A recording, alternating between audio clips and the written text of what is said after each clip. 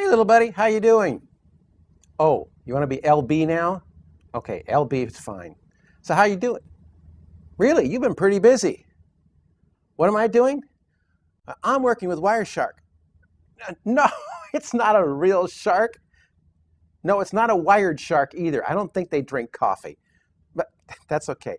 No, what I'm doing is I'm working with Wireshark. It's a protocol analyzer.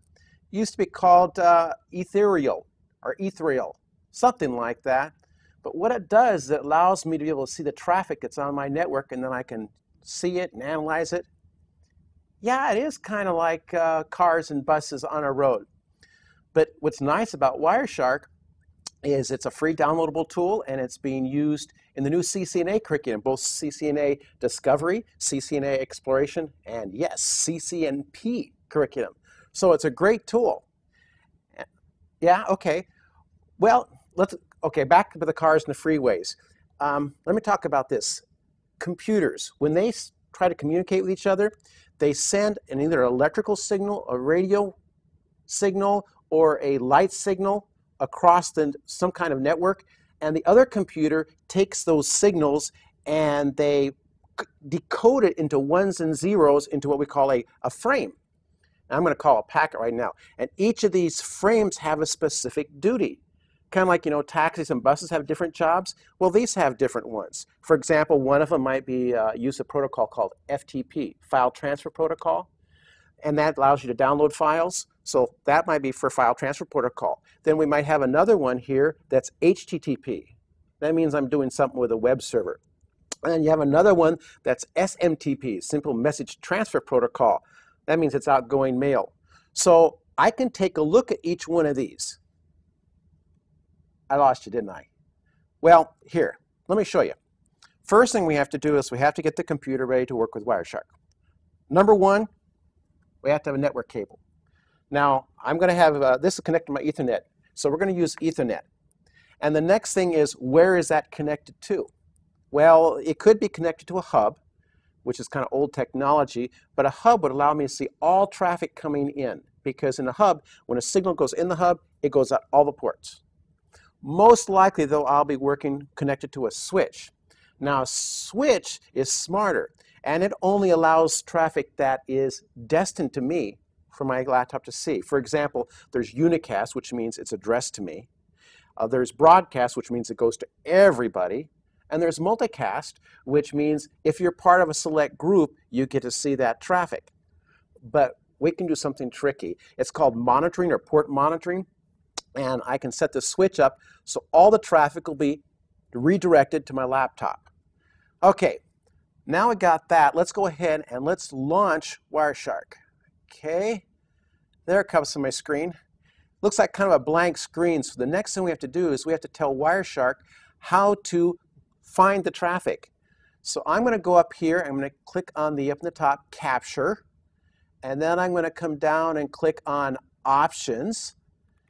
And now I have, yeah, there's a new screen, Wireshark Capture Options. Now I have to tell which interface for my Wireshark to look for. Now I have multiple ones on here, so I'm going to click on the drop-down box, and I'm going to choose the Ethernet one. So now it's going to look out my cable. It's basically going to look for packets out there. Okay, and now I got that done. I'm going to make sure that the box says Capture Packets in Promiscuous Mode is, yeah, I know that sounds mischievous, doesn't it? Actually, that makes sense, because promiscuous mode makes my Ethernet card look at all traffic instead of just mine. It's kind of like Snoopy. So I guess that is mischievous. Anyway, I'm going to leave everything else here as default, and I'm going to go ahead and click on the Start button. Okay. Oh, we got another window here. Now see all these packets coming across? You can see they're by categories of protocols. Those are actually called PDUs, Protocol Data Units. So there's FTP, HTTP. You can see all the traffic coming across. And that's probably just about enough. Okay, I'm going to click on Stop. Okay, now here's a new screen. Yes, there is a lot of lines of information there. I see that. And actually, when you first look at it, it's a little overwhelming. But then it breaks it down into 3 panes. And we can actually, well, let me explain it to you here. If you look at the top pane, that is the list of how I've captured the packets. So it shows them in order. The next pane down gives a little more detail on the specific line that I'm clicked on. And the last one just shows in a different format. I'm in hexadecimal and ASCII. I'll explain that to you later. Okay, let's go back up the top one, the list pane here. Okay, it's actually got 6 columns here.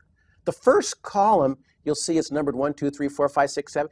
What that is that shows the order the packets are captured in.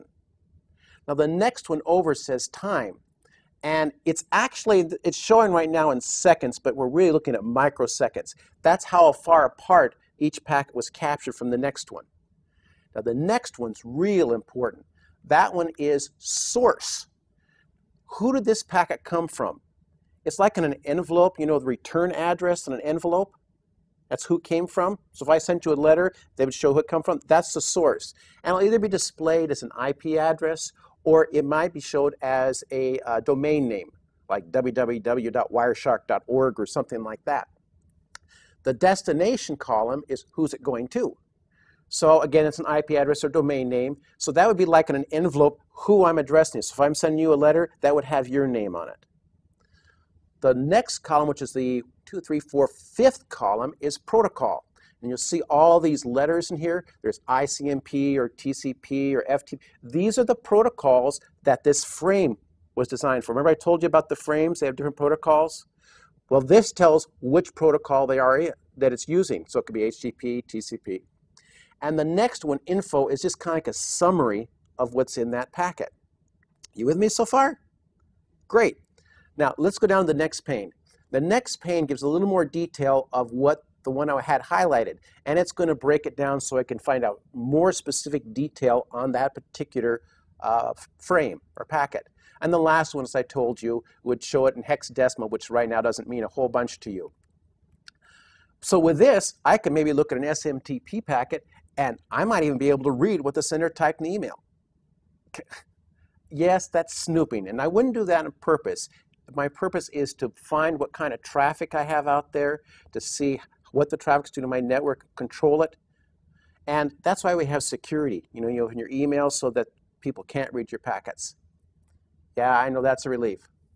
I hope this gives you a little understanding of what Wireshark is and how we use it to capture traffic. And you know what's great about this is because it's used in the curriculum, my students love it. It suddenly made packets come real. They read about them, but they didn't know what they were. Now it's real, and teachers are loving it too. So in the new curriculum, this is just a great tool. Now, I don't know about you, but I'm thinking we need to get to class here. We got some students going. So next time I'll tell you a little more about the details. So LB, let's get going.